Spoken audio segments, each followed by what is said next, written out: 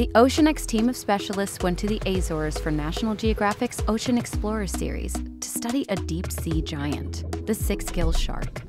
We were curious about the elusive shark's nocturnal hunting patterns and secrets.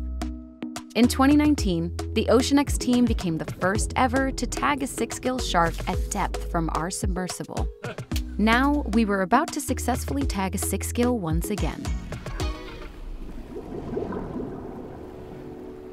Sixgill sharks are notoriously difficult to study, but our advanced submersible easily accomplished the task and collected valuable visual data from up close. Heading down to 300 meters. 300 meters, about 900 feet. Then you'll see the colors just completely change. It's the acrylic sphere that keeps us safe in atmospheric pressure. As you can see, affords really amazing visibility.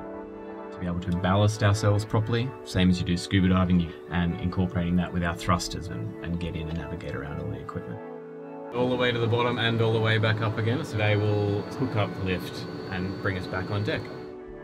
To better understand their predation habits, we developed a high-tech prototype and successfully tagged the sharks from the submersible for the second time ever.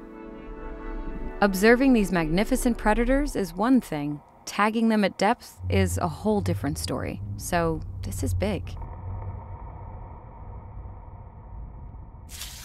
Nice one! After analyzing the data, we learned something amazing. Sixgill sharks use unique hunting tactics for different prey. These insights are the key to understanding the adaptive patterns of the species and could help establish new methods of ensuring the shark's long-term survival.